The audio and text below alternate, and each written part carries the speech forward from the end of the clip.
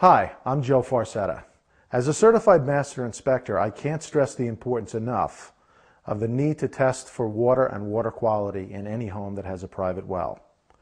You know, we here in the United States tend to take water and water quality for granted, but in many areas of the world, you can't take it for granted. It is considered a global dilemma, and in fact, the United Nations and UNICEF has named March 22nd of every year as World Water Day. 1.6 million children die every year from drinking water from tainted sources.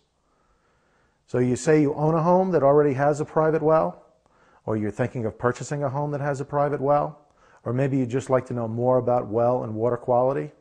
Today we're going to examine both subjects right here on NACHI TV. One critical aspect of taking any water sample is identification of the collection point. In this case, the collection point is the kitchen sink. Second aspect of water sampling is to always remember to remove the aeration device. Now, depending on the type of test that you're running, this is usually required. There are certain tests, however, that would require you to leave the aeration device in. Once the aerator is removed, I would take a alcohol swab or Q-tip with alcohol on it and disinfect the faucet. Some states require the use of a flame to superheat the metal to disinfect it. After that, I would turn the water on. I would allow it to run until there's a noticeable change in temperature or until I have ensured that the well pump has gone on and started to fill the tank. As the water is running, I would take my container and fill it according to the lab's instructions. Another commonly overlooked source of possible water contamination in a home is right here. Water dispensing equipment, such as the type seen on this refrigerator, often have filtration devices attached to them. In fact, some homes use whole house filters. Now, the important thing to remember is that regardless of whether you use a private well or a public well or municipal water, there is a real need to change those filters quite often, once every 6 months, once a year at least, or as the manufacturer suggests. The problem is, as the filters become old and do their job of removing contaminants, they tend to raise what's called a heterotrophic plate count, which is the viability of all sorts of microorganisms and bacteria to grow and flourish inside the filter. As water passes through that filter, the likelihood that the water passing out of the filter and into your cup is heightened. We're out here in the country, and I want to give you an example of what a typical wellhead would look like. Now, what we're seeing here are three basic components. We're seeing the well casing, we're seeing the well cap, and we're seeing conduit which takes the power from inside the house, brings the wires up into the cap and down. This particular well uses a submerged or submersible pump, and that pump is also known as a multi-stage assembly, and it drives the water up from the bottom of the well to the top. Just below the frost line here, there's what's called a pitless adapter.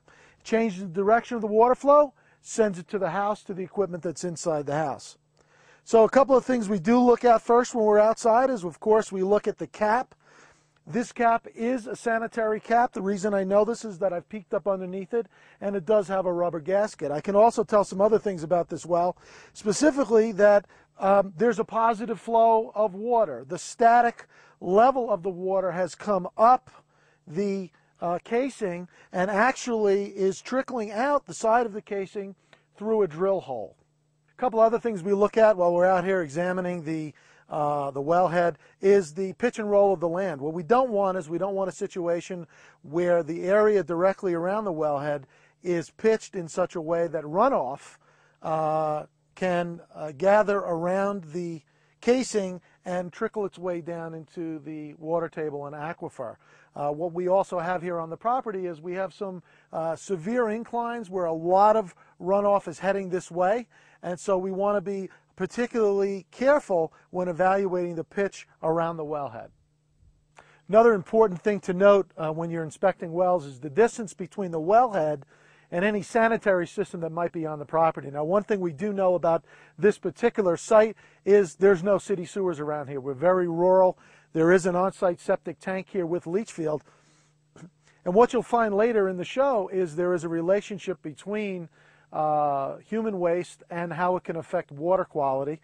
So we want to make sure that that distance is maintained and established. In this case, this wellhead is more than 100 feet away from the septic field. That's important to note. That's an important thing to note during your inspection. And it's important that the well be installed according to state and local guidelines as far as that relationship exists.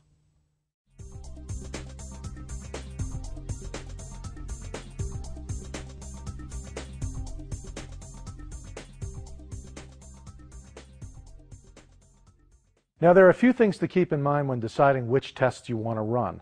Some of them might be dictated by state, county, or local authorities, while others may be dictated by your own personal preferences or health concerns. For instance, one of the basic tests that almost everybody runs has to do with bacteria. So a bacteriological test would be concerned with coliform in the water. Coliform is most closely associated with human sewage on the property that's leaching into the water table or the aquifer. Another item you might be concerned with if you are nursing or if you have an infant would be nitrates and nitrites. Nitrates and nitrites can affect the baby's ability to absorb oxygen and can result in what's called infant cyanosis or blue baby syndrome. Other items of concern might be common metals found in the water, such as lead, copper, iron, or manganese. More sophisticated tests can also be run having to do with volatile organic compounds and hydrocarbons. If your well is located within a mile or so of a gasoline station, whether active or abandoned, you might consider also running some of these tests. Another important aspect of the testing process is to ensure that the lab where the water samples are being sent has a state accreditation where the well is located. Other things to be concerned with include care and custody of the sample. For instance, most water samples will require refrigeration. They also have certain parameters of time in which to deliver them to the lab. For instance, bacteriological samples typically require 24 hours to be in the hands of the lab or the sample is no longer viable. Other things to be concerned with is to make sure that the water sampler is following EPA, state, or local guidelines when gathering those samples. As far as knowledge goes, it's important for your well sampler and inspector to have knowledge about the well and about water quality.